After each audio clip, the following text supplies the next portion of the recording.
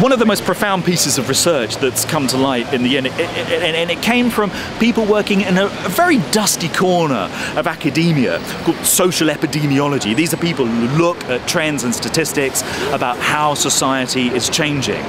And two academics in particular, Richard Wilkinson and Kate Pickett, wrote a book called The Spirit Level. And in The Spirit Level, what they found was an extraordinarily high correlation between levels of inequality and a wide range of social ills.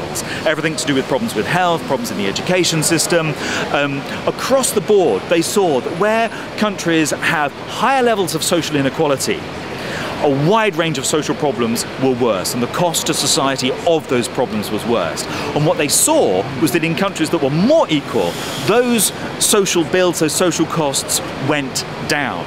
So in a world in which we're told almost daily that we can no longer afford to have the things that we feel we need, like an education system, like a health system, and that we're having cuts pretty much across the board, it's worth remembering that perhaps possibly one of the most effective economic innovations we could have now to get society and the economy back on track is measures to reduce inequality. I think if I was young and I was campaigning on the streets today for a fairer, better and more useful banking system, I'd be a bit confused, because I'd be thinking back to the riots that took place on the streets of Britain several weeks ago, and I'd be thinking about, quite rightly, how a lot of the violence was condemned, but how that was a dark reflection of the sense of exorbitant excessive privilege displayed by MPs on expenses scandals or bankers on ridiculous bonuses.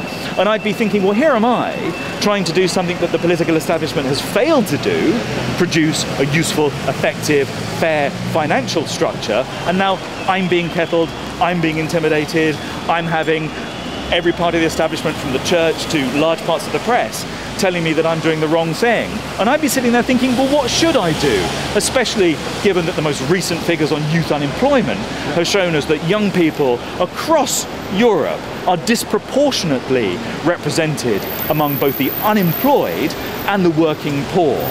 So I think the one thing I would say on the 25th anniversary is that I couldn't be happier that the Occupy movement has established and spread across large parts of the wealthy, industrialized world, and is addressing issues which the political establishment, and also, I might add, the business press has fundamentally failed to address. It took a comedian in America, Jon Stewart on The Daily Show, to point out that not a single part of the mainstream business media called the banking crisis before it happened, or called for reforms of the banking system at a time when it could have made a difference.